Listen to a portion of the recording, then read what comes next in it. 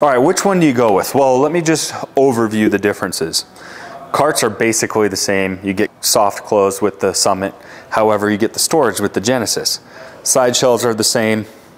They both have the same side burner. Both have the same fireboxes, although the Weber is slightly bigger. They both have the same burners. Self-igniting knobs are a little bit better. The crossfire connectors are better. The hood system is better. And you get the broiler infrared station. However, we get a better warming rack and we get the extra sear burner in the Genesis.